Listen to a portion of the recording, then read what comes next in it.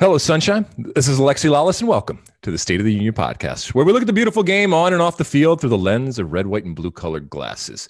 Let's see. This week, we'll be talking analytics, Canadian style. We'll be talking the latest prodigy. We'll be talking SheBelieves and the U.S. women's national team, Mourinho, Tuchel, Pulisic, Morris, Milan, Champions League, La Liga, Arena, Bradley, Respect, Lady in the Dale, and so much more. But first, joining me, as always, my friend, my colleague, my guiding light, David Mosse, a soccer savant and a Fox soccer researcher and writer extraordinaire.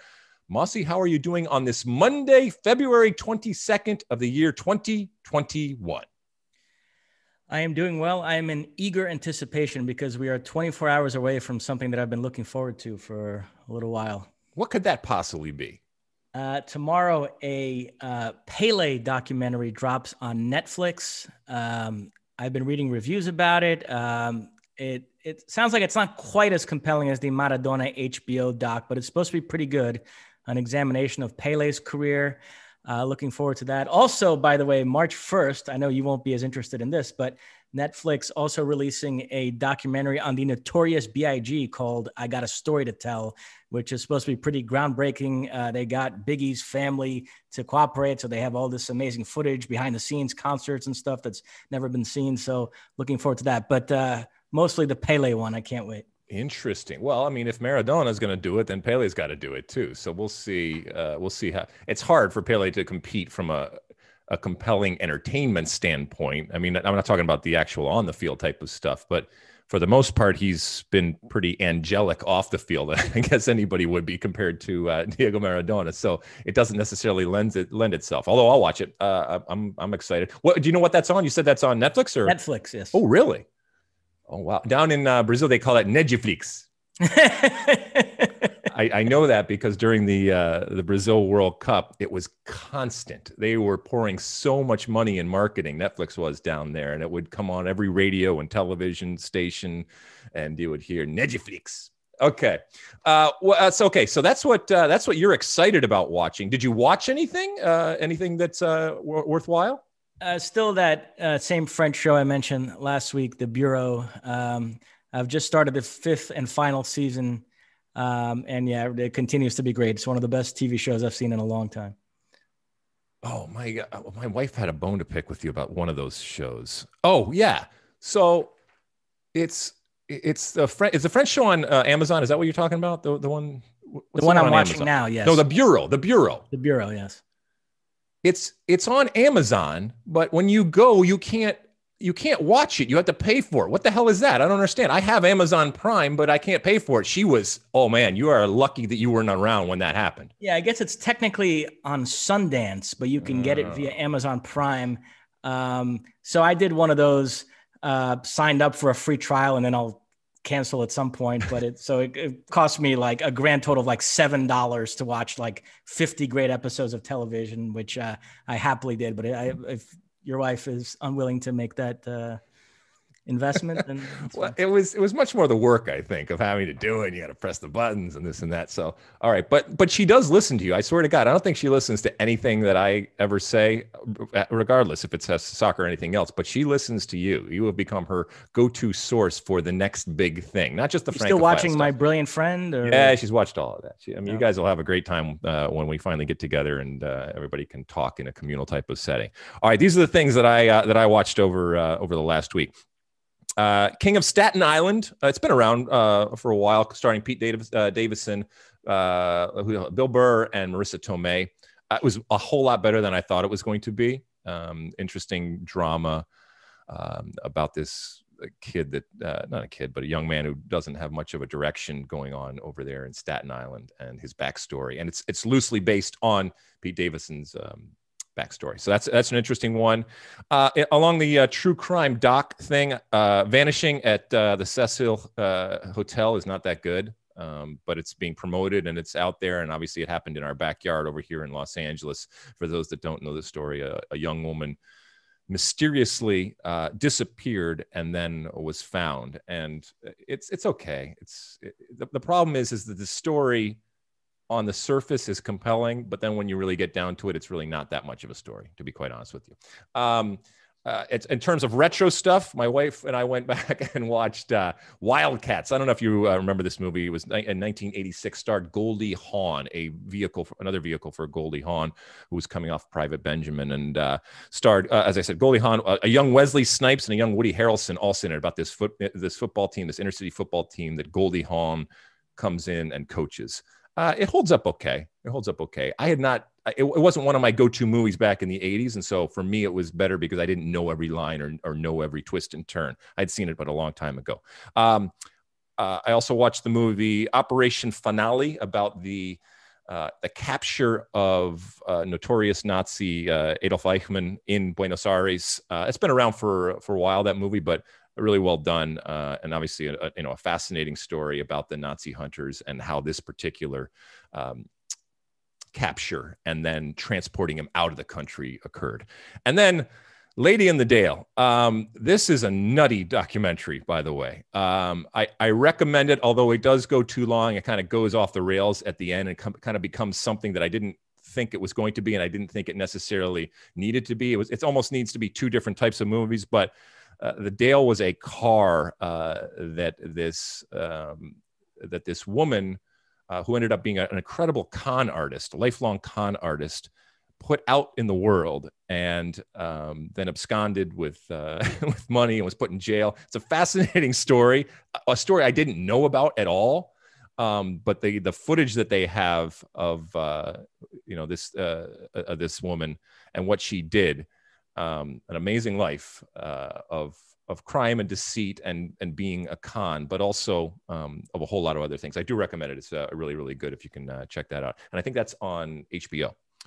All right, Mosse, anything else before we light this candle? That's it. All right, let's get to it. Let's get to some soccer here, people. What are we going to start out with? Oh, we got to start out with the U.S. Women's National Team. Okay, we came off of a week last week where we were prepping for it. We had Ali Wagner on, the great Ali Wagner. Now we're 2 games in as we sit here speaking into She Believes. 2 very, very interesting games, but as the old saying goes, soccer is 90 minutes and then Germany wins. Well, from a women's national team perspective, it's 90 minutes of kicking the ball around, and then the U.S. Women's National Team wins. So they win. It's what they do.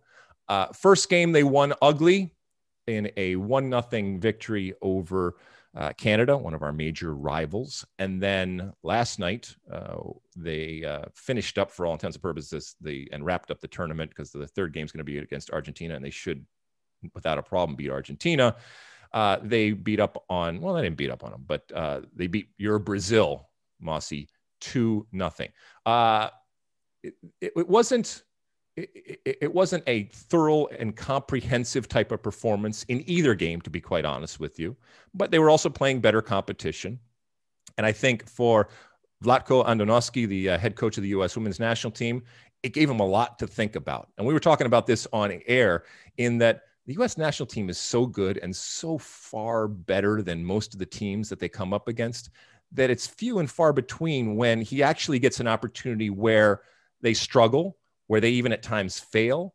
And I think in those moments, he learns more, and it's in a strange way more beneficial than any of the other games that we have. So I think these 2 games, as far as data and case studies for him, are going to be incredibly beneficial as he tries to figure out what that ultimate 18 is going to be. Initial thoughts on these 2 games, Mosse? Yeah, Brazil and Canada both occupy that sort of intermediate level where, as you mentioned, the U.S. plays a lot of games against teams like Colombia, where it's basically target practice, which is what we saw in those 2 friendlies in January. And then there are a few teams like France and Germany that are right at the same level. Canada and Brazil are sort of in that second tier where they're good teams and it's a real game, but still teams that if the U.S. plays well, they beat 9 times out of 10. And so they're good enough opponents to give you a bit more of a measuring stick, but not all the way facing a France or Germany. And we should also note all the teams in this tournament are missing some players due to injury or not getting released. Canada without Christine Sinclair and Jordan Huitema, Brazil without 2 starting midfielders in Luana and Formiga, the U.S. without Sam Mewis, Tobin Heath. But nevertheless, they all had strong enough squads that we can draw some conclusions. And yeah, I agree with you. these have not been overly impressive performances by the U.S. The really misleading part for me is the 2 shutouts, because that paints this picture as if they've been rock solid at the back, and that's not the case. Both Canada and Brazil had some incredible scoring opportunities that they just didn't capitalize on. The Katarina Macario hype train slowed down a little bit with her performance against Canada. It's only one game. I still think all signs point to her being a great player for the U.S. But so, yeah, there are some things that to work on, some negatives, I would say, from these 2 games. But overall, the machine rolls on, unbeaten in 36 games. And you know. It does. But, you know, this competition within the competition, this competition for spots on the Olympic team, I think is really what's going to be interesting going forward, is to see who those 18 are. As we said before, that music's going to stop, and there's going to be some pretty high profile and big names and very talented players that don't have a seat when that music stops. And that's not necessarily a bad thing. It's an interesting thing, but it's not a bad thing, because it shows just how much depth and talent there is at Vlatko Andonovski's disposal. And unlike the World Cup, this is only 18 players, and a couple of them are going to be goalkeepers for sure. So it you know, the spaces become very short and limited very, very quickly. First game was, as I said, not impressive in terms of the win over Canada. And by the way, as you mentioned, a mediocre Canada. So not even a full straight Canada. And yet the amount of times that they were able to create opportunities, even at times from breaking the press, and they don't necessarily have world beaters up top, and yet they found ways to do that. They certainly matched the U.S. when it came to intensity and the physical aspect of it.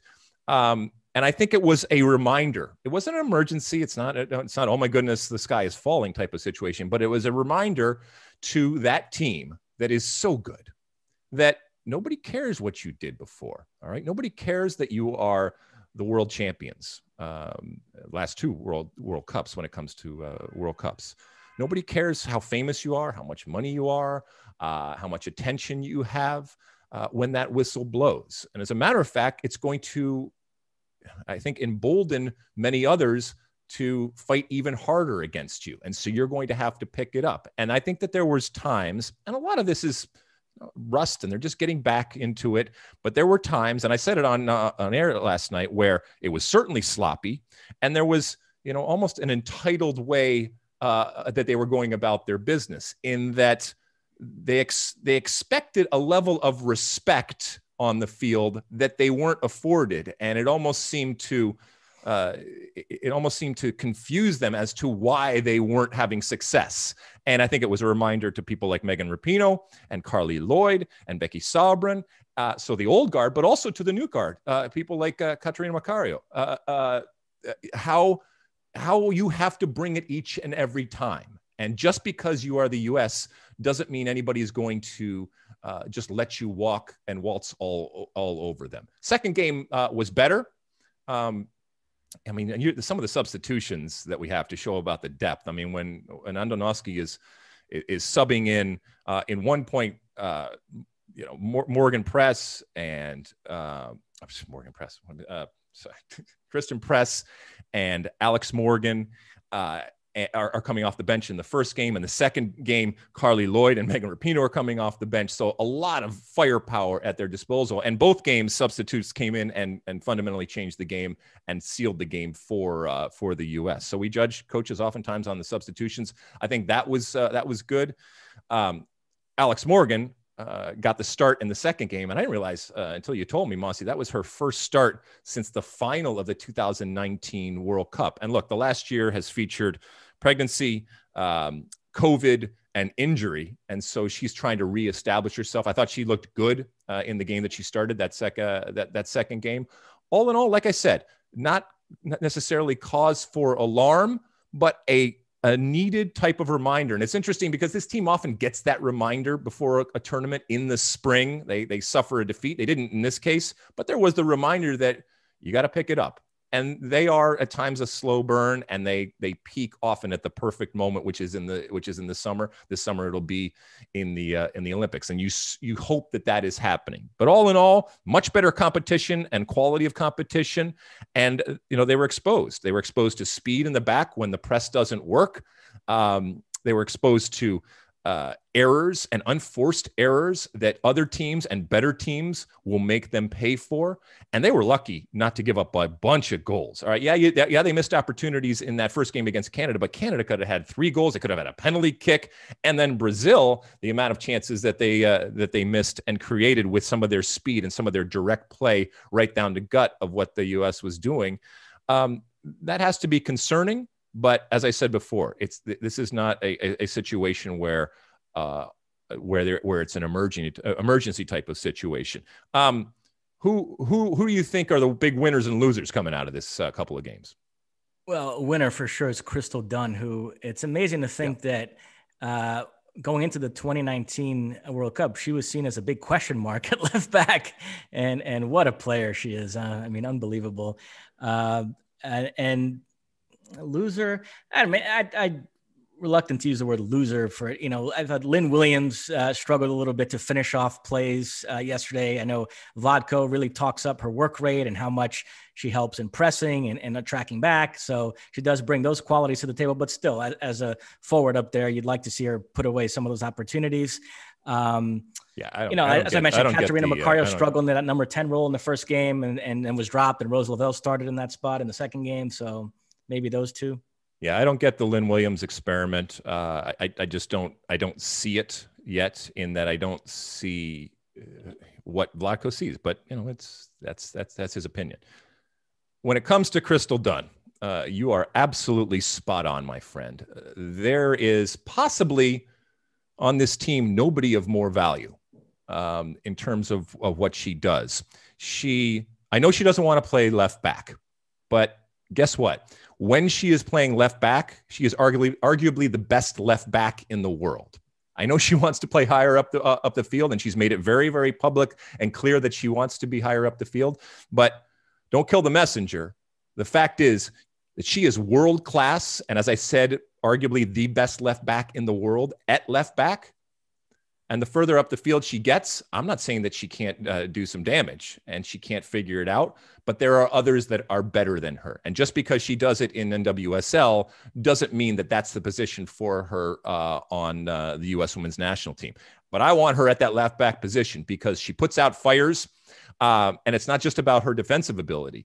It's sometimes her best defense is actually going forward and what she provides going forward and the threat that she is going forward. And in a way, she can redefine that position with the freedom that she has, and obviously playing on the U.S., where you get that opportunity and that freedom to go forward. And then her actual defensive responsibilities, so smart in the positions that she picks up. And as I said, at times when those center backs are being exposed for pace, she is often there as that relief valve and that person that cleans up. And she may have to clean up some more messes if that space develops and it gets into a foot race. And we saw her time and time again come back and be that last man, even clearing some stuff and making shot-saving tackles and stuff like that. So absolutely, I second that 100%. She is critical, and she is undeniably a starter, and I want her at left back, even though she wants to play higher up the field. One more game, as we said, for the U.S. playing Argentina. You don't see anything but a win out of this, right, Mosse? Yeah, definitely a win, and this could be the game where they break out in this tournament and have like a 5 or 6-0. Yeah. And that is expected, given what the U.S. is and given what Argentina isn't. But these two games are going to be ones that they will go over and watch plenty of video of. Okay, and as I said, they're getting ready to hopefully do well in that Olympics. Men's team starts up qualifying here in a few weeks for potentially going also to that Olympics. And we will have that actually on Fox. And I'm looking forward to diving into that and hopefully a return after missing a couple of cycles from the men's perspective of the Olympics, because it is important. And we've wasted that opportunity. All right, Mosse, should we move on to some other stuff here? Yep. All right, let's talk about this kid. What were you doing when you were 15 years old, Mosse? Where were you when you were 15? I was keeping track of soccer stats and not dating, and actually very similar to what I'm doing right now. Oh, my goodness. When I was 15 years old, I was I would have been a sophomore, I guess, in high school in Michigan. and I was playing soccer, and I had shown an ability, but nothing like this. And we'll use the word prodigy here, of Alex Alcala, I think is how we are pronouncing it here. He is the newest signing to the LA Galaxy 2 team, which is, for those that don't know, the lower division team, and therefore stocked with talent or potential talent and young and inexperienced type of talent for what they hopefully feel is going to be a rapid ascent to the full team and maybe bigger and better things going forward. This is a player who has enjoyed stints with, Man City, Barcelona, and Pachuca in terms of training. And even at the age of 12, he was recognized. He's played for Mexico at the under 15 level, I think. So this is a player that a lot of teams around the world are going to spend some time and going to spend some money on, because we're extrapolating it out and thinking that he's going to improve and be a great player. If you go online, you'll actually find all sorts of videos of this kid, both in terms of action on the field, but also training videos and things that he is doing. Is he the real deal? I don't know. Is this another Freddie Adu? We've talked so much about Freddie Adu over the last few weeks.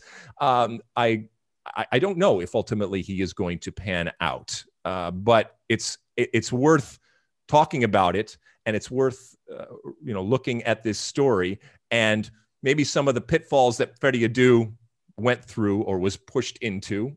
We've debated that before. He's going to avoid with this type of progress right here. Do you know anything about this player, or did you know anything about this player until this news came out that LA Galaxy 2 are signing this player? Not really. And we should mention Manchester City have a purchase option on him as soon as he turns 18 and is eligible to go to Europe. So who knows if he'll even play for the Galaxy first team. This might be sort of a Gio Reyna situation, who came up through the NYCFC Academy, but then went to Dortmund before ever playing for the NYCFC first team.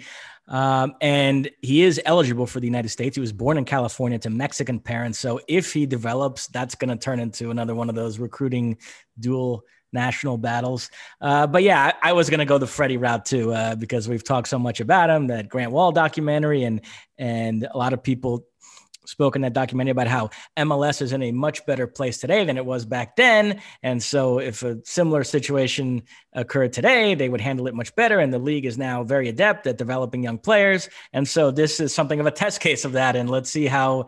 Well, hold on. I mean, already it's not mirroring what Freddie was exposed to, or the position that Freddie was put in as the face of the league. I mean, Freddie, we're not mothballing this kid, because you'll still be able to see him, but it's not as if he's playing next to Chicharito come in a few weeks when the league kicks off. So it is a little bit different.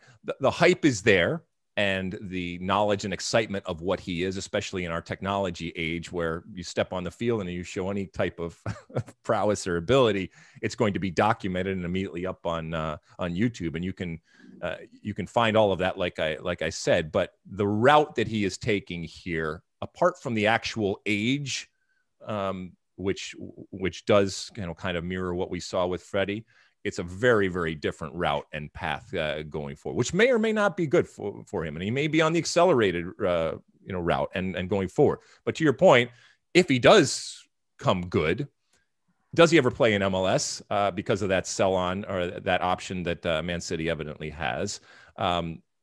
Or does he ever play for the United States when it comes to the national team, if he's that good? And we start thinking about these things, and maybe we're putting the cart before the horse, but this is what we do with prodigies. This is the whole point of getting excited and hyping up these young players. And some of them live up to our expectations. Some of them fall short. Some of them fall dramatically short. I hope, I hope that this is not another Freddie Adu. But what makes me at least, I guess, happy, if you will, is that right now he's not being put in that type of position that Freddie was put in from the start. I don't know anything else about what's his name again, Alex Alcala. Are you prepared to say that in order to justify the hype, he has to lead the U.S. or Mexico to World No, it's Cup a completely different time and place, Mosse. I know what you're doing there. I know what you're doing. Yes, it is such a, and that's a good thing. That means that we've progressed. That means that we have evolved. We don't need this 15-year-old prodigy to sell Major League Soccer or to sell the Los Angeles Galaxy. Back when Freddie came about, yeah, we needed it, and we used it. And thank you, Freddie, because he helped. Whatever, and we've talked about this a million times, but he helped. Alex, go do your thing, and I hope that you live up to the expectations and to your already, very robust resume that you have, even as a 15-year-old. I didn't know what the hell I was doing when I was 15 years old. Mosse, one more thing before we go here, right? Let's go to the Great White North. How about that? Vancouver. All sorts of stuff going on. For those that don't know, the Vancouver Whitecaps, how should I say this? They've not been very good. Okay. They haven't made the playoffs in the last 3 years. This is one of the storied, historic clubs in soccer in Canada, a club that, even back when I was growing up, we knew about because of its, like I said, its long history. And yet, other than Alphonso Davies, there's not been a whole lot to talk about and certainly to celebrate when it comes to Vancouver Whitecaps. Well, they have gone out and they have tried to fix that. And they've decided that in order to fix that, they need better people behind the scenes and better people making decisions. So they have gone out in line with, maybe this isn't a fair title to put on it, but in Moneyball fashion, shall we say, they've gone out and hired Nikos Overheul. I don't know if I'm pronouncing that. It's Overheul. So we're going to call him Nikos. Nikos is great. I mean, I like that, but I think it's Overheul, or there's probably some sort of accent or pronunciation that I'm not quite there. But anyway, Nikos Overheul, and they've hired him as the Director of Recruitment. Now, that's in and of itself isn't necessarily a big thing, but he comes from the analytics world, and he comes from the success and a lot of the focus on Brentford and Midtjylland. The two clubs that very, very publicly said, we are going to use the data and the analytics out there to create this team. And in both cases have become very, very successful, both in terms of the results on the field relative to others, and certainly the value and the money that has been generated in terms of sales. So it's not new necessarily that somebody comes in and wants to use analytics to try to crack the code that is Major League Soccer, but they believe that this is going to happen.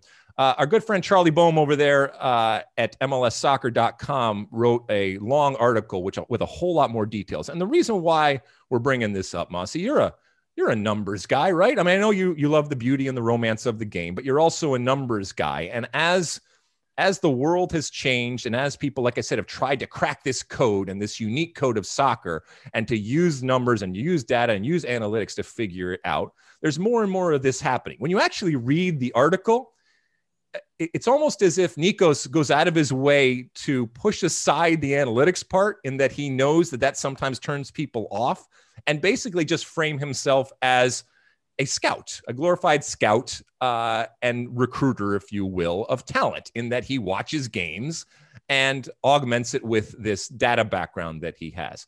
Mosse, I guess first off, in general, do you think that soccer, and we've talked about it before, which doesn't always lend itself, you have a game where you could not have the ball for 89 minutes and still win the game. You have a game where you could take one shot relative to the other team taking 50 shots and still win the game. Do you still think that it lends itself to numbers and analytics and data? And so do you think, therefore, this is a good hire? And I know neither of us know him personally, other than what we've seen in him do at other places. Well, yeah, the point that he makes in the piece is that he knows how to interpret the information and then combine it with information he's getting from more traditional scouting methods and drawing the right conclusions and making the right decisions. And so, yeah, if you use it in that fashion, if you're not a slave to the numbers, but it's just another piece of information that you combine with other things, I think absolutely. Why wouldn't you want to have the most information possible? Isn't that obvious, though? I mean, who's not going to tell you that? Who's going to say, "Yep, it's just a formula. I just put in the numbers and it tells me who starts. I just put in the numbers. It tells me who to go buy or who to trade for." Nobody does that. everybody recognizes that it's just a piece of the puzzle. So he's not really telling us anything new or different.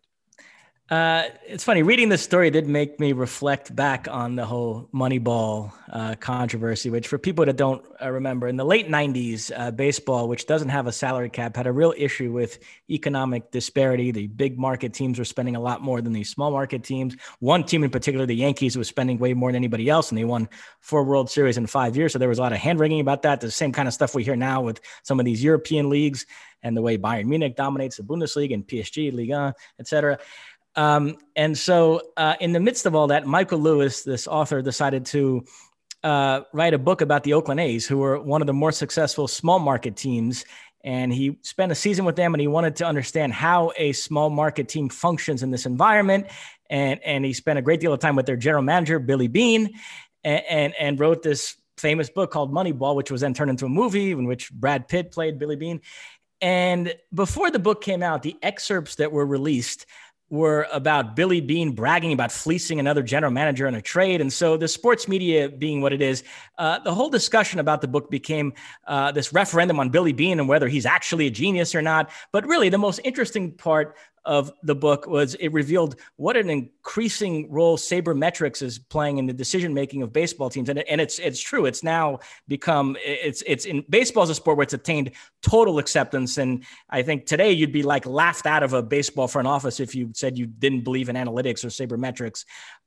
In soccer, I agree with you. It's been a bit more of a slow burn. I think it is achieving a certain level of acceptance, and particularly here in MLS, but even in Europe, some clubs are using it to a higher degree. But it's not all the way there. There still is this sort of battle pitting old school traditional folk who prefer those scouting methods and still feel like you have to go and watch a game versus others who put a lot more stock in this stuff. And so, it's a, like I said, I think the truth lies somewhere in the middle, but it is a fascinating debate for sure. You know, I love the data, and I would have loved to have much more data when I was playing. I remember, and I think I've told you this before, well, I used to get rookies to chart my pass completions. Nowadays, it would happen on your wrist or it would happen on your chest, and it would be instantaneous. And somebody would be not only charting your completions, but every touch of the ball. And then it would be immediately there on your phone at halftime and all that. Because I knew that as a center back, most of my passes were going to be secure and safe. And if I was losing more than 1 or 2 balls in terms of a risky ball or a hopeful type of ball, I knew something was going wrong in the back for what I was doing. But you're right. There is, and it's not, some of it's generational. I get that, but I think MLS maybe more so than other leagues is much more open to it. And maybe it comes from, the analytics part of our other sports and what's going on, passing the eye test and all that kind of stuff and all that old school. I can see it, I can see the talent out there. That's never going to go away. In the same way that we talk about VAR giving these men and women who are making decisions, they're still subjective decisions, but they have more information at their disposal when they are making these decisions. It's the same thing with analytics. Okay. It's still ultimately subjective. I'm not saying the numbers are subjective. The numbers say what they say, but using those numbers is just giving those men and women more information. And so they are more informed when they make these decisions about who to sign, about who to play, and I think that's a good thing, but ultimately it's going to come down to the winning. You got to be able to show that analytics that you are using and that Nikos over here is providing talent and identifying talent and doing it in a way that hasn't been done before or that they can't do without him.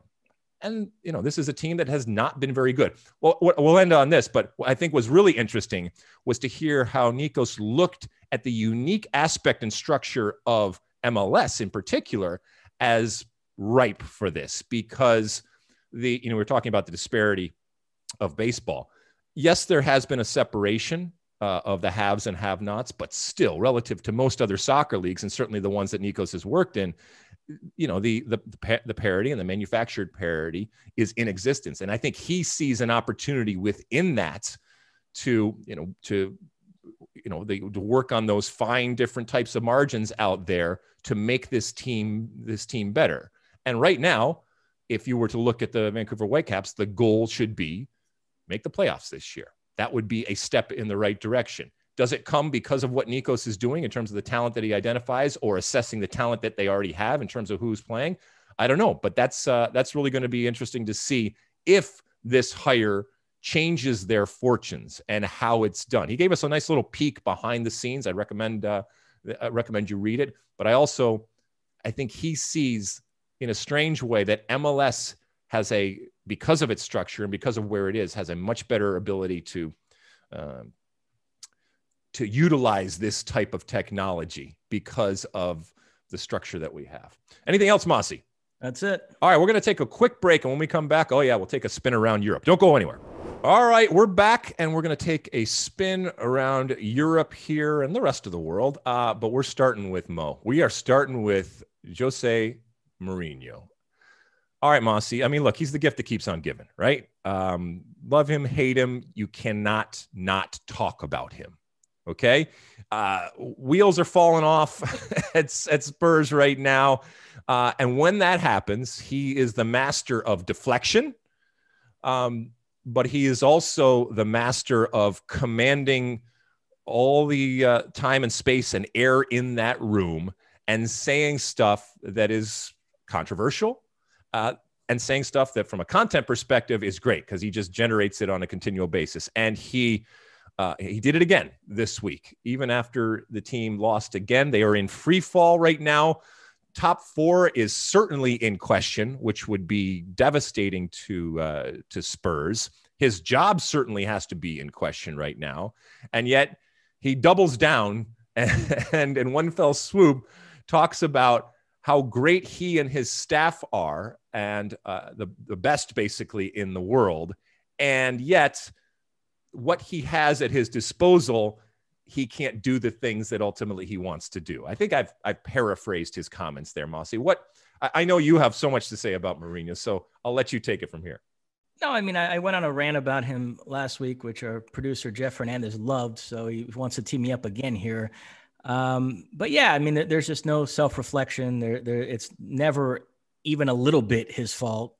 He points out that his coaching methods are the best in the world, but they're losing because of things that are completely outside of his control, like VAR decisions. And then this vague sort of, there are problems at the club that are outside of my control that are weighing us down. Nobody knows what he's talking about there.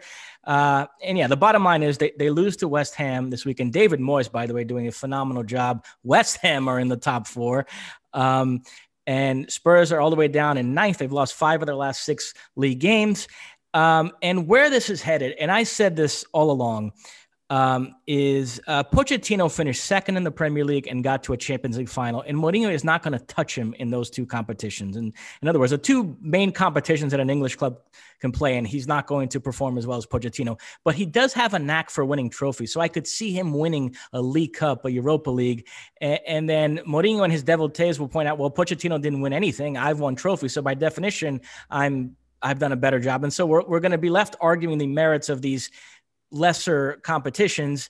I mean, look, they're already in the League Cup final this season. They play City in the final, which will be a tall order, but it's one game, 90 minutes. They could win that. That'll be sometime in April. And they're still in the Europa League knockout stage, looking like one of the stronger teams there. So it wouldn't surprise me actually if they won a trophy this season, but finish, mid-table in the Premier League. And so we're going to have to sort of make sense out of that. Does that constitute a success or failure? It's going to be an interesting debate. Wow. I mean, well, trophies are important. We that's that money shot, and those do resonate. They resonate now, and they resonate as you move on because people point to them.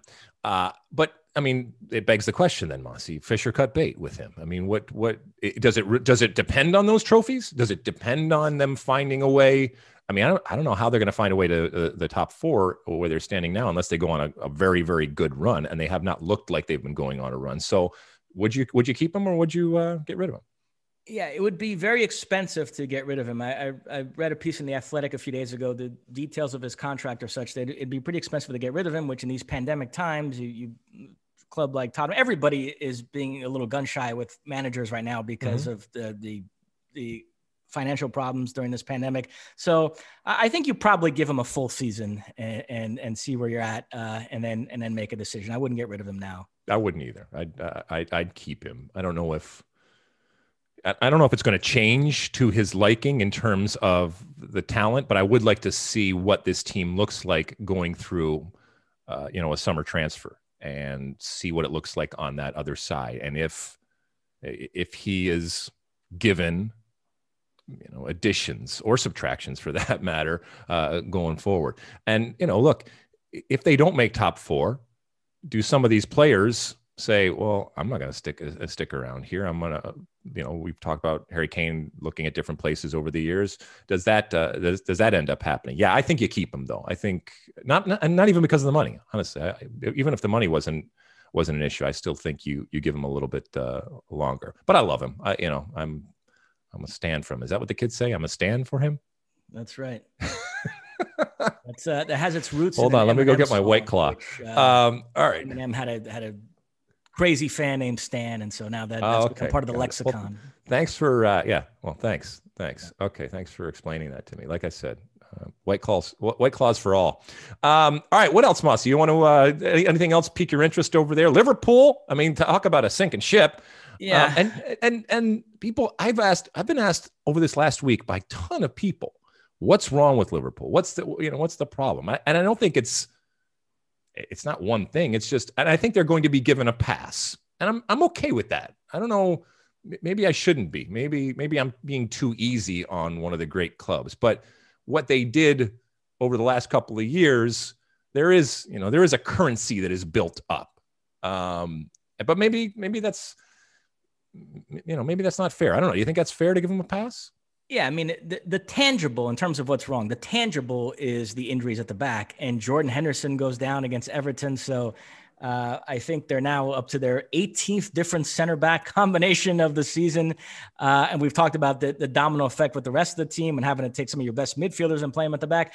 The intangible is that team just looks mentally worn down. They've played so many games the last couple seasons, and it's just not happening for them. Yeah, they lose 2-0 at home to Everton, their first home loss to Everton since 1999. They've lost 4 straight home league games. First time that's happened since 1923. They're now down to 6th place. So they have a fight on their hands to finish in the top 4 as well. So incredible what's happened with them. And it's still over, right? I mean, there's no ray or glimmer of hope or light out there when it comes to the title, right? No, City won again. They beat Arsenal 1-0. Actually weren't at their best. They scored 2 minutes in with Sterling, and you thought, oh my God, the floodgates are going to open here. This is going to be a rout. But no, it ended that way, 1-0. But nevertheless, another 3 points for Pep. And they're still 10 points clear. It feels like 20 points, frankly, because they're so much better than everybody else. So now they're, and in fact, I'm going to tag this whole weekend review by making a point about title races in general across Europe.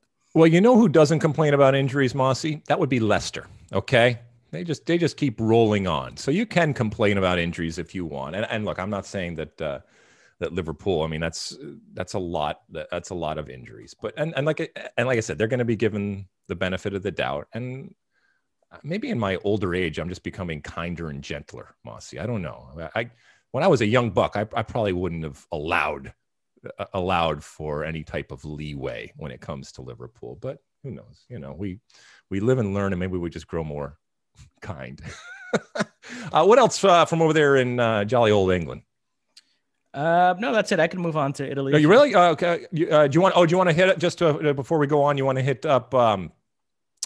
Let's see. Chelsea and Christian Pulisic. He continues to.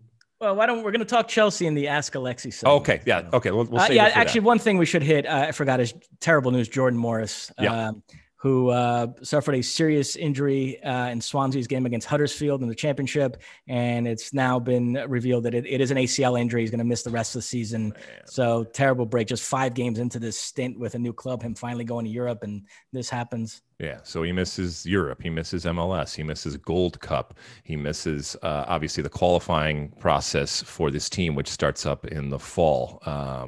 This is I feel so bad for him. And but I mean, he's come back before, so he's a strong young man, and we wish him the best on his recovery. It was horrible to see him get stretchered off, and to have that moment that we know meant so much for him. And from a practical perspective, if you're Seattle, this is what you feared would happen. You You gave him this opportunity because of all that he has done for your club, with the understanding that, you know, you're risking. And now that risk has shown itself and come to fruition. Killer, horrible. What else, Mosse? Should we move on to another country? Yep. Where should we go now? Italia. Let's go to Italia, where a match that was billed as the biggest Milan Derby in a decade, first against second, and Inter thump AC Milan 3-0.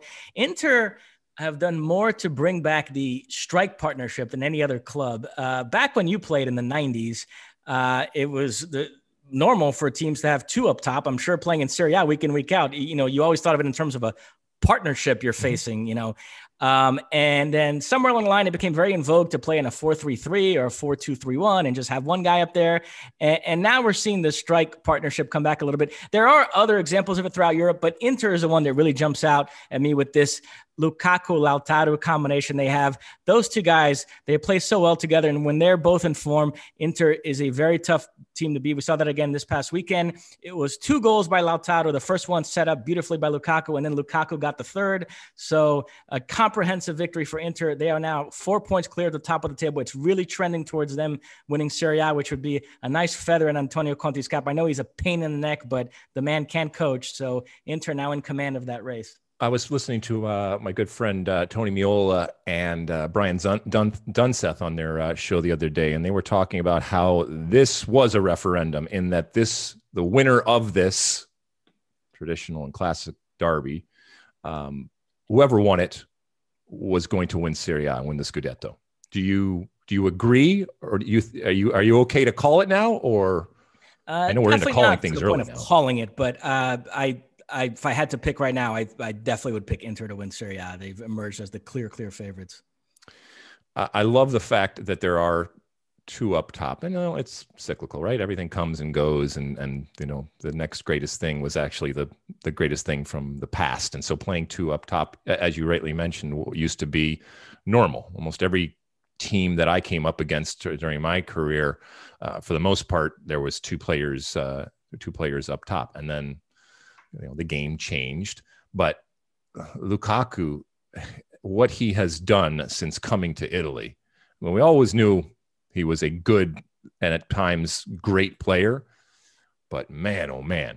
I mean, when you look at players up top right now, in terms of where they are at this moment, you know, you're talking, and we'll talk more about, you know, people like Haaland and Lewandowski, and Lukaku's got to be in that conversation now of some of the greats up top, regardless if they play 2 or 1, just, you know, for goal scoring and people up there.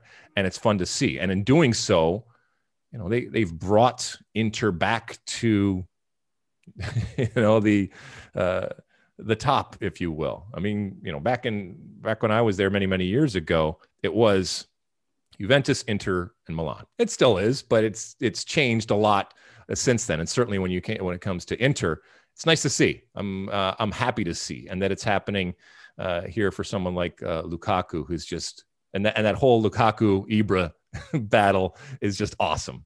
When you faced Inter 94, 95, was that Dennis Bergkamp? Bergkamp, yep. They had Bergkamp. He was, I'll never forget being in the anti-doping room after, because we both got pulled. And since very few people spoke English that I was facing, it was nice because we actually could sit there while we were downing liquids to try to move things along, as the case may be or was. I remember talking to him, and he was done. I mean, this is before, obviously, he went to England, where he starred and became a legend. You know, he was still a great player, but the world of Italian soccer and the pressure, you could feel it in the way that he talked, and the way in his body language, everything. It had gotten to him, and he needed a change of scenery. And boy, did he get one, and never looked back. But it was amazing talking to him. Yeah, I mean, it was, yeah, back then, yeah, Inter was something, and they are again. Anything else Serie A wise? No, let's jump to Spain. All right. Big happenings there. A title race that you tried very hard to get me to call And thank God I didn't, because my pristine reputation would have been in tatters. Atletico Madrid. We have a race in Spain again. And you know who we have to thank for that, Alexi? Who's that? Levante, who this was slightly bizarre, to be honest. Atletico's first league game against Levante this season was postponed, and they scheduled it for right after the other game between those two teams. So I've never seen this before. Atletico and Levante played back-to-back league games against each other, which was strange. And Atletico ended up drawing one and losing the other. So they dropped 5 points in these two games against Levante, which that coincided with Real Madrid having won 4 straight somehow, because they're not playing that well, but they're just grinding out victories right now. The latest one, 1-0 over Valladolid, Casemiro with the winner. And so Real Madrid have crept to within 3 points of Atletico Madrid. Atletico have played one fewer game, but still, even if they win that, 6 is much more manageable than it was a few weeks ago. Barcelona in third place, 8 points back. So yeah, I think it's fair to say Liga, we do have a race in Spain again.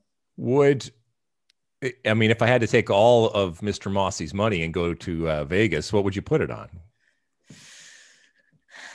Boy, it's hard to bet against Real Madrid with, coming down the stretch here, right? Yeah, I think I'd still, gun in my head, still say Atletico, but really, suddenly it's 3 points now. Yeah, 3 points. Atletico have played one fewer game.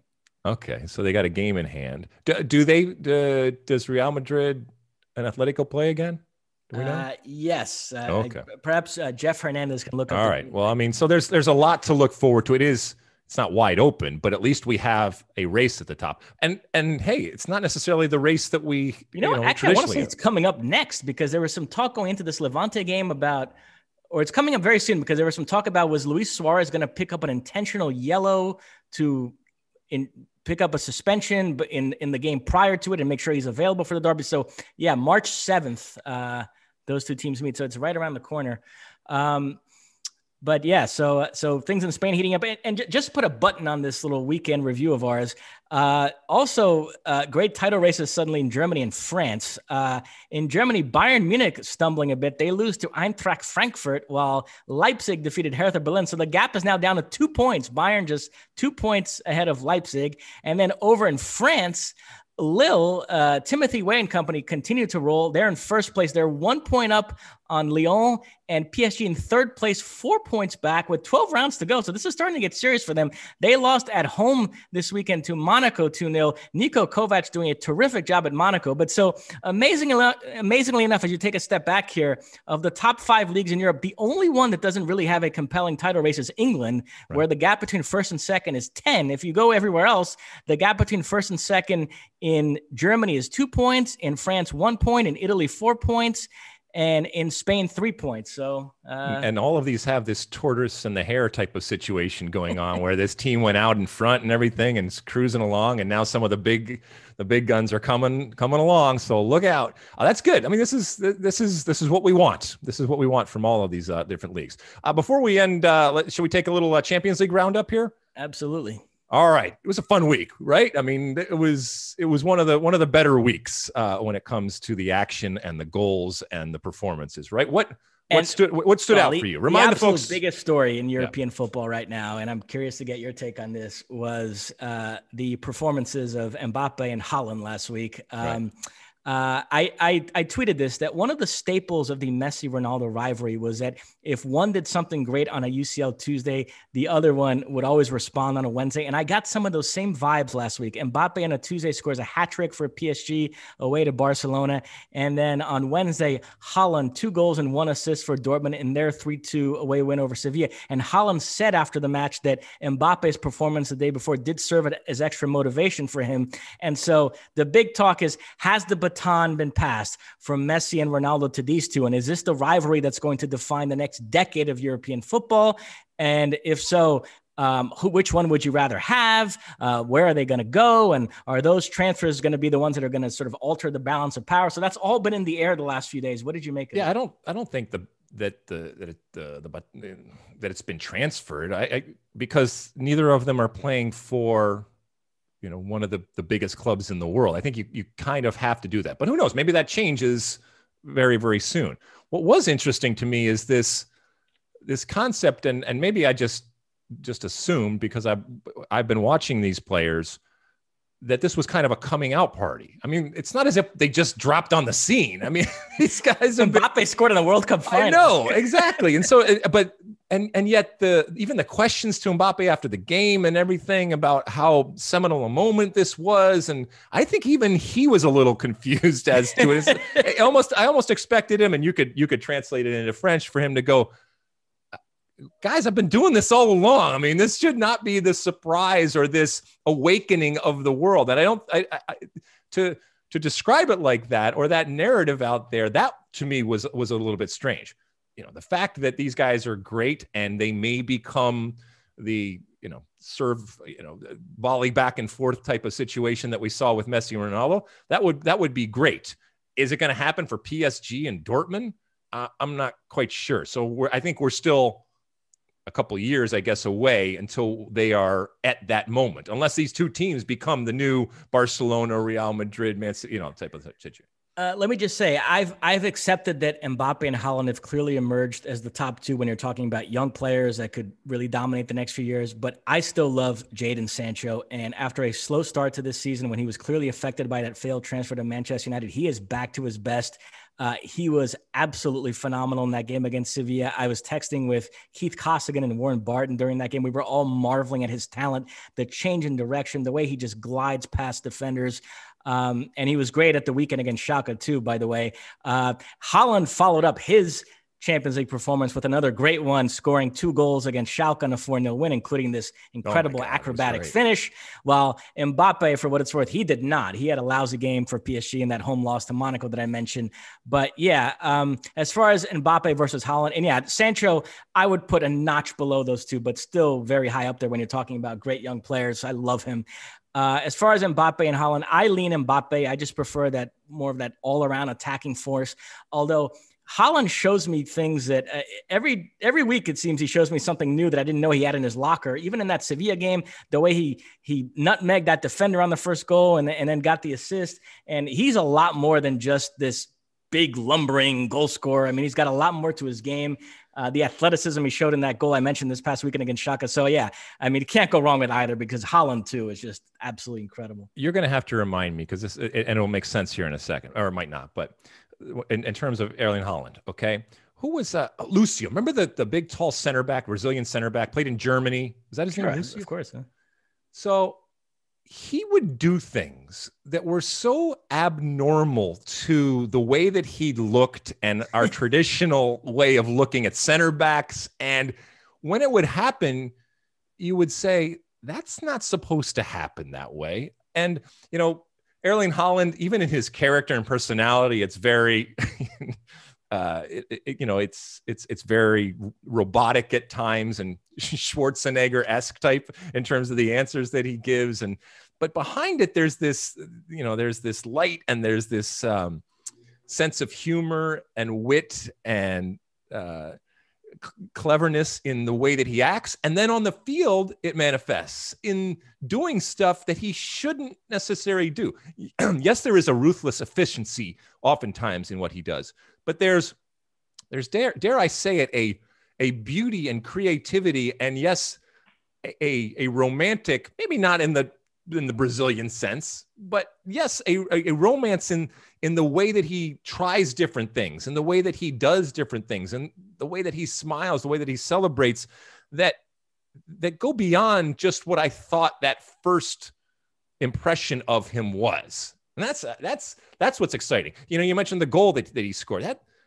That's a hard goal to score. Okay. A side volley with his left foot out of the air that he even thought to do that in that moment. And that they had the physical awareness, especially for a big guy to be able to do that.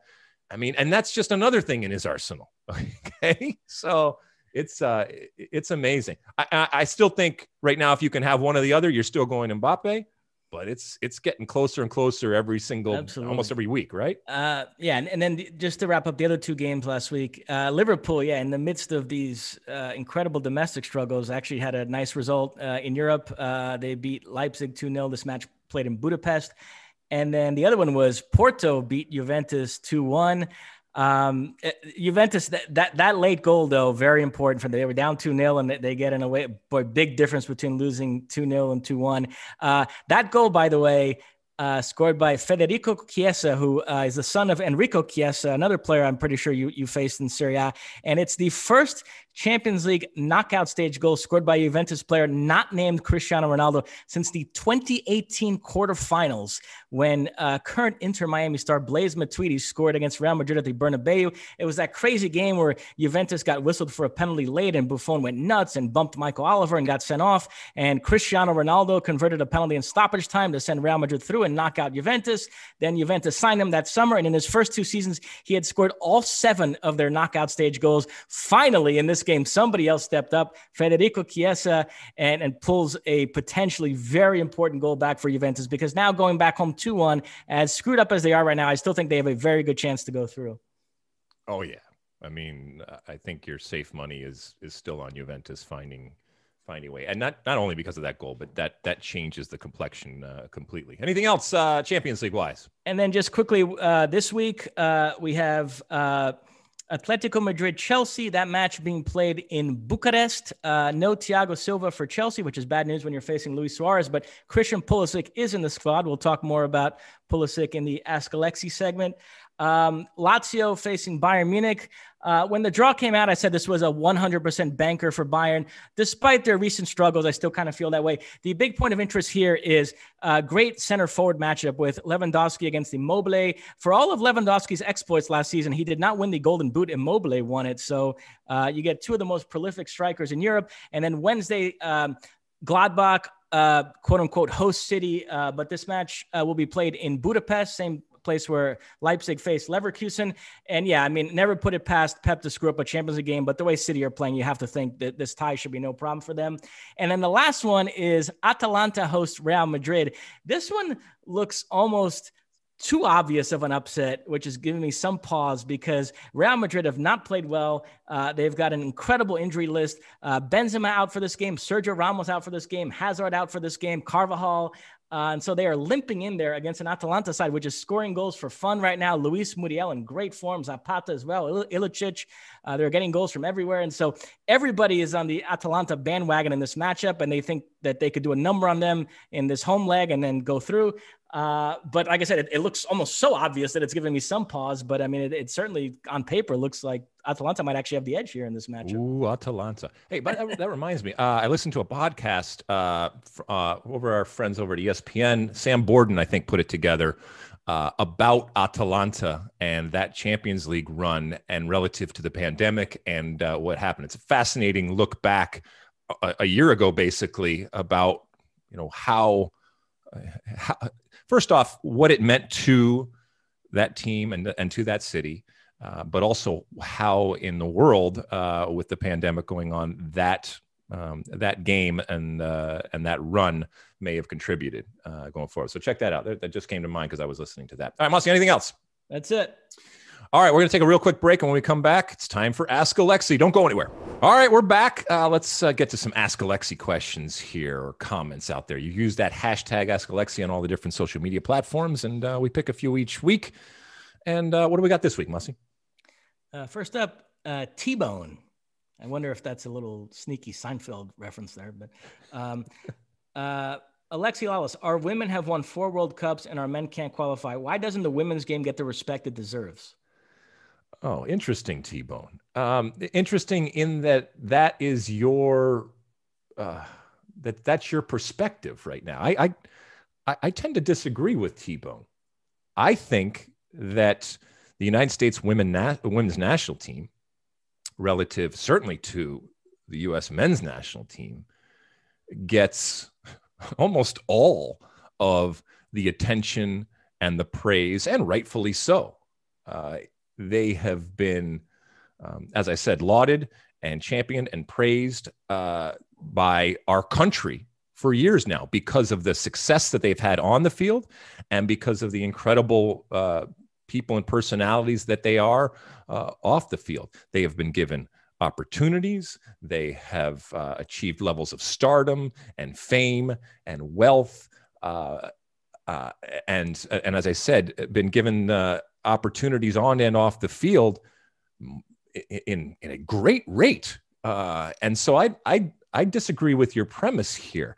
And keep in mind that in 2017, when the U.S. went to Trinidad and Tobago and failed to qualify for the World Cup, they were roundly criticized, and by everybody, by the way, not just your soccer mainstream, your soccer media out there. I'm talking about everybody. Everybody got in and got their punches in on that U.S. team and that incredible epic failure right now.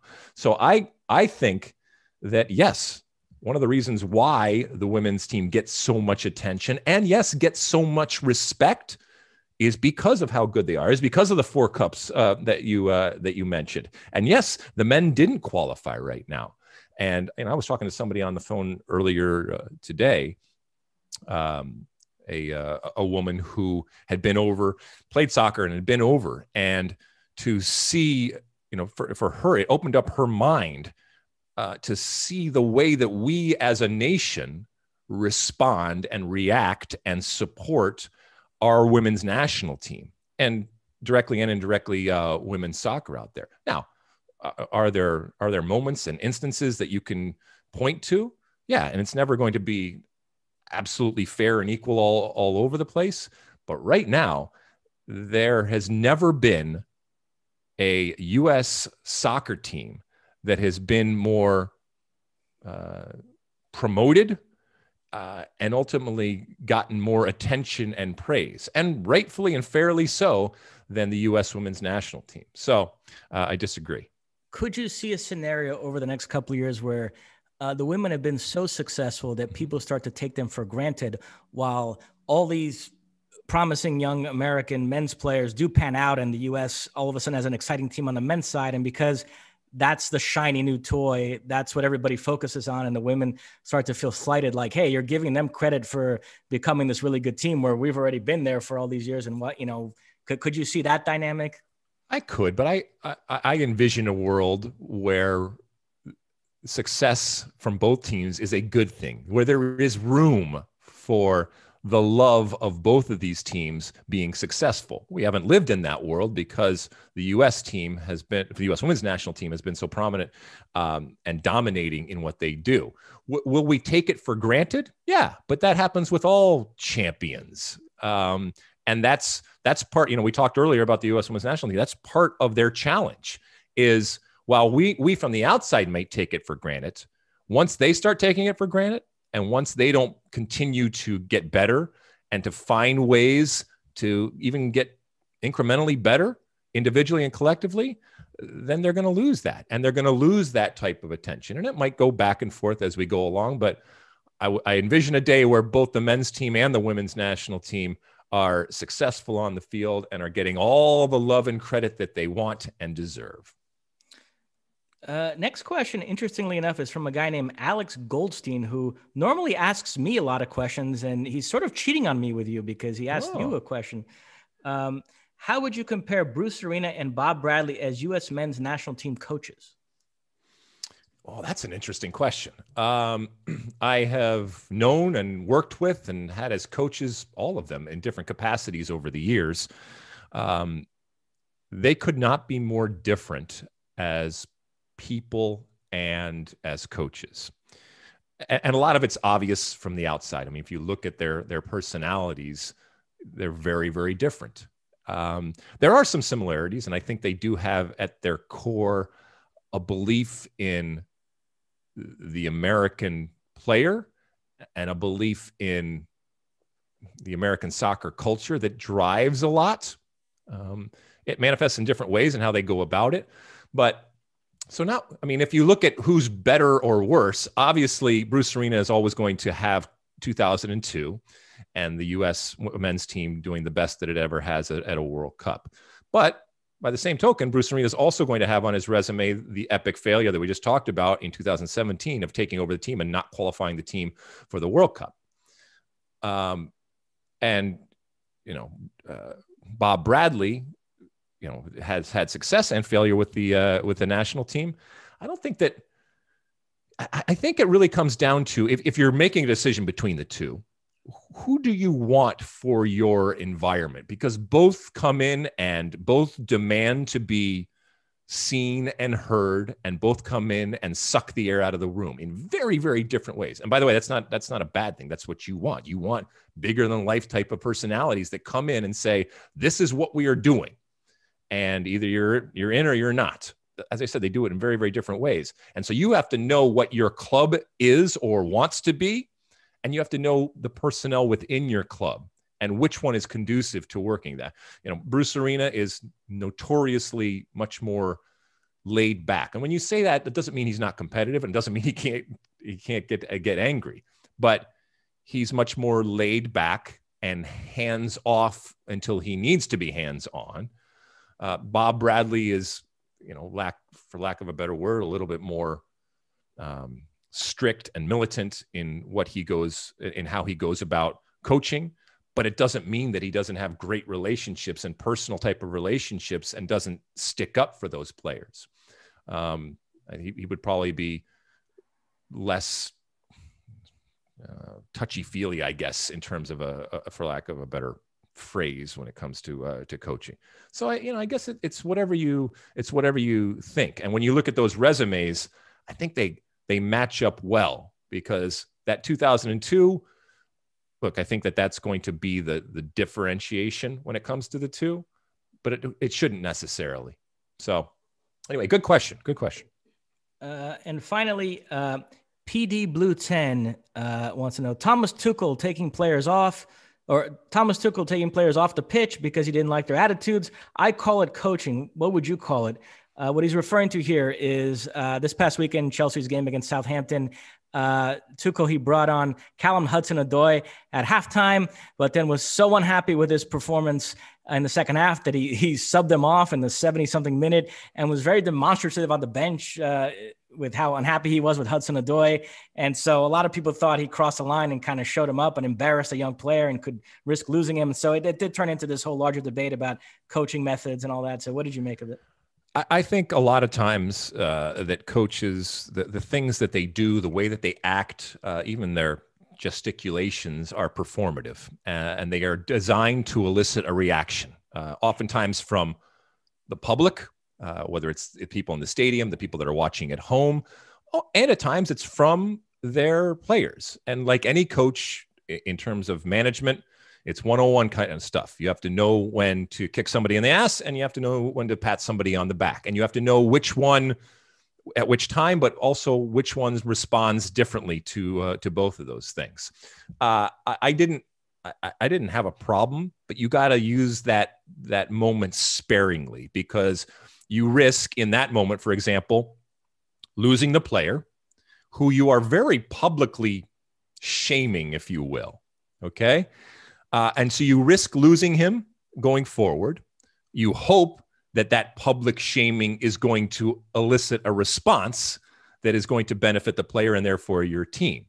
You also risk in that moment losing the support of the rest of the players who see you not having that player's back and very publicly putting them in a position where they can be ridiculed. Now, for a new coach, there's even a whole nother calculation as to when you want to play that card.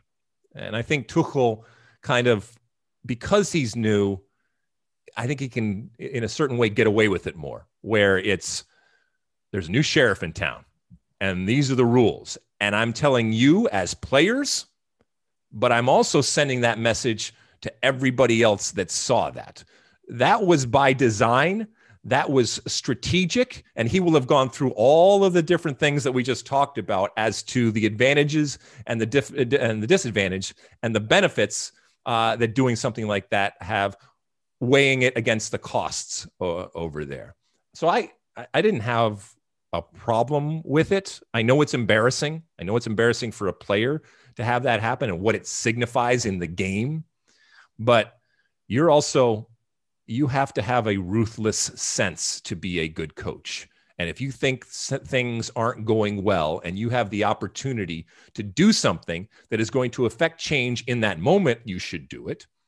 Or if you think that doing it in that moment, it's going to affect a bigger change that is going to benefit you, then you should probably think about doing it. But, he will have, as I said, understood that he possibly, by doing that, has shot himself in the foot going forward with both the player and even maybe more importantly, because he might not even believe in that player.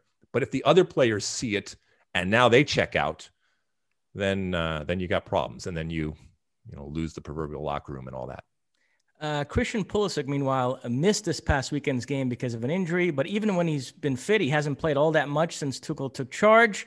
And Tuchel was asked about Pulisic's future with the club and was sort of non-committal about it. He did say nice things about him and said ideally he'd like him to stay, but refused to commit to him staying with the club next season.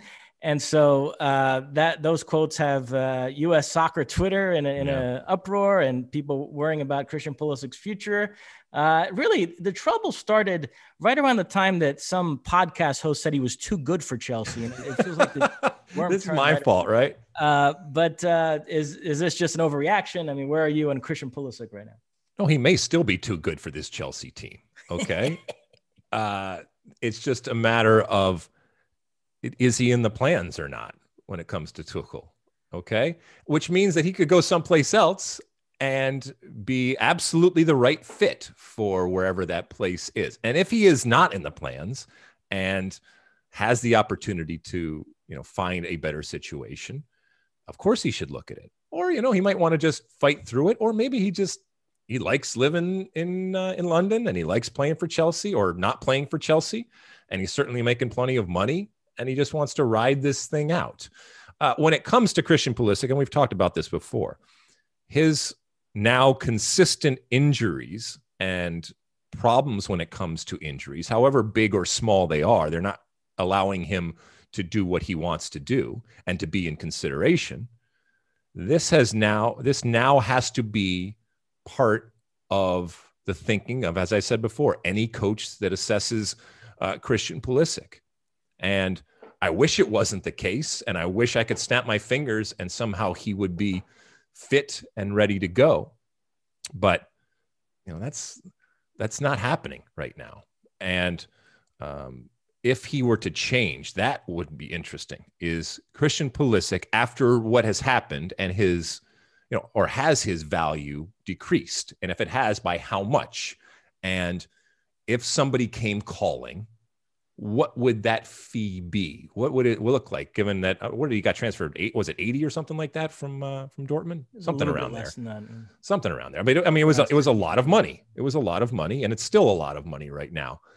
And would somebody continue to pay that, given the fact that he is oftentimes viewed now as damaged goods going forward? I don't know. But if there is an opportunity to go someplace, and more importantly, Tuchel's got to be real honest with him.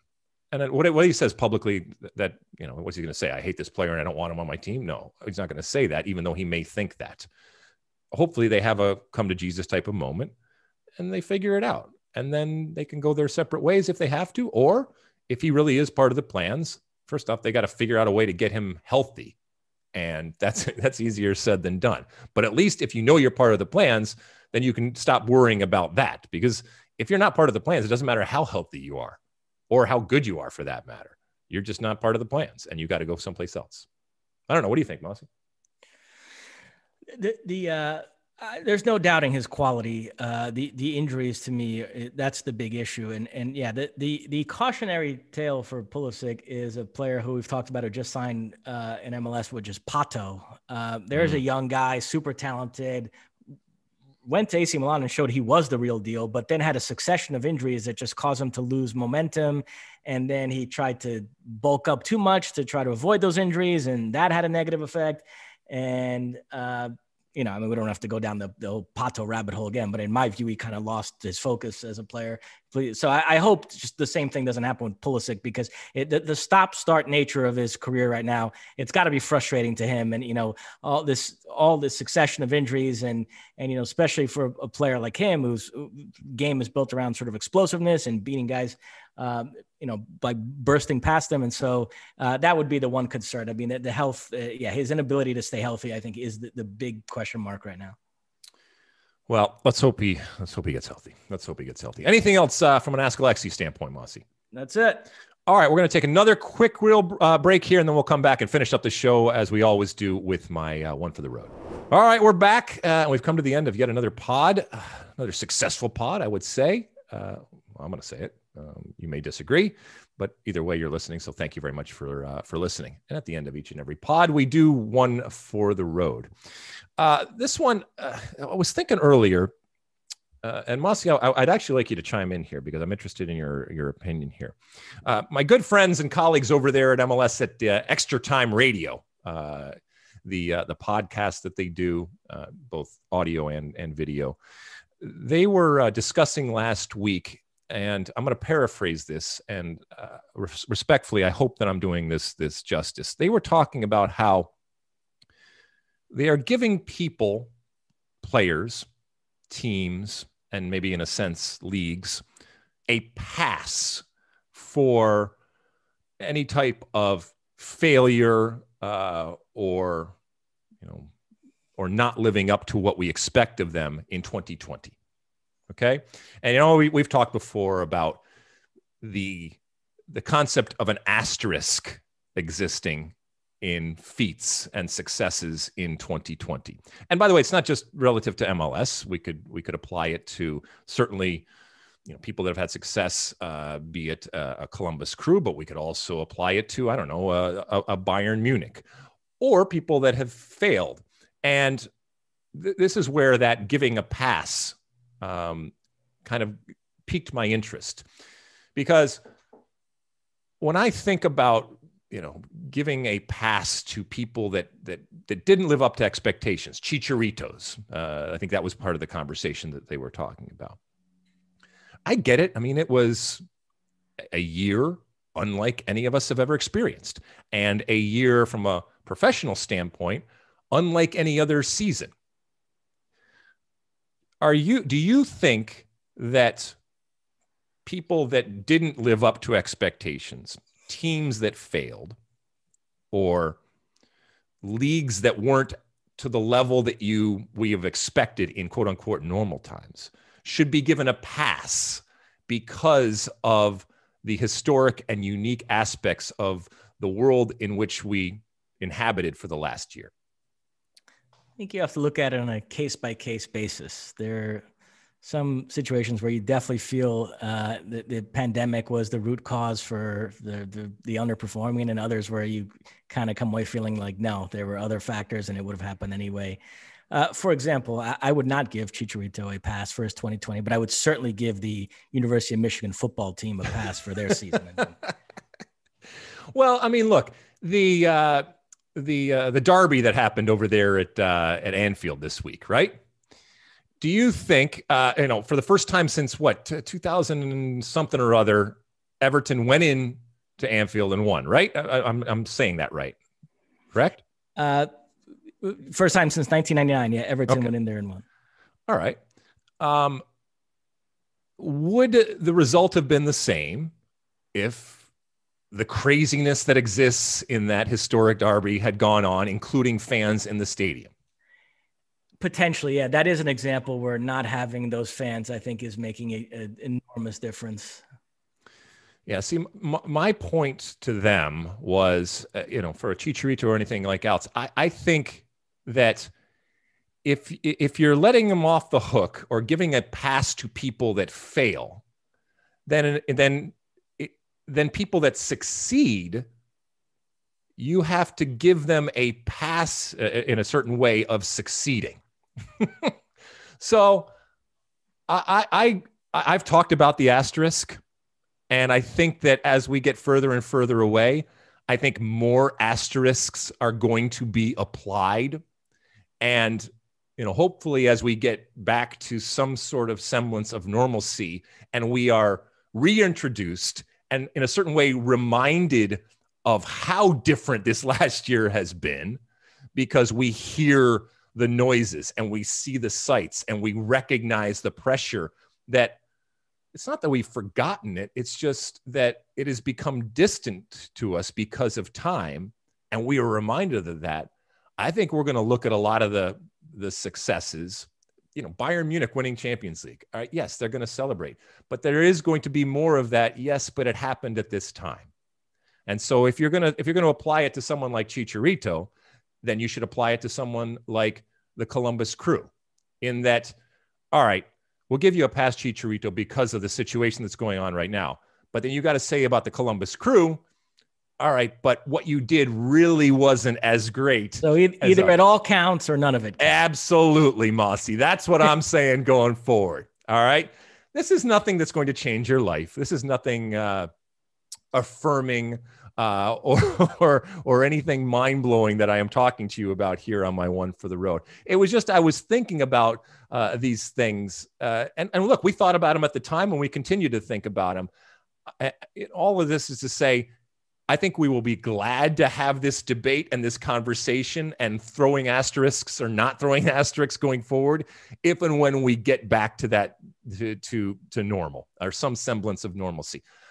Fingers crossed, we are heading in the right direction. There was an announcement today that came out of England that 25%, I think, of the stadiums are now going to be allowed to be filled going forward. That's, a step in that direction. But it will be interesting, and I think I'm speaking for you and everybody else out there. I can't wait to be reminded and to have that recall of what it sounds like and what it feels like and what it looks like and what it smells like to be back in that environment. And it's going to be very, very interesting to see who, from an on-field perspective, with that return to that environment, how our perceptions of players and of teams and of leagues change. And I can't wait, because that will mean that we have headed in the right direction and we are back, as I said, to some semblance of normalcy. And I hope we get there as quickly as possible. Hope everybody is staying safe and sane out there. Mosse, anything before we go? That's it. All right, we'll be back again next week. Please make sure to check us out on all the different platforms out there, and review and subscribe and rate and download and do all the things that you do. Use that hashtag AskAlexi out there on all different social media platforms that are either in existence or coming up each and every day. I can't keep track of them all. We love hearing all of your comments, whether you agree or whether you disagree with the stuff that we're talking about. We will see you again, same time, same place next week on the State of the Union podcast. And until then, as always, size the day. You like that clip? Well, my State of the Union podcast drops every week. Subscribe now on Apple Podcasts, Spotify, or wherever you get your podcasts.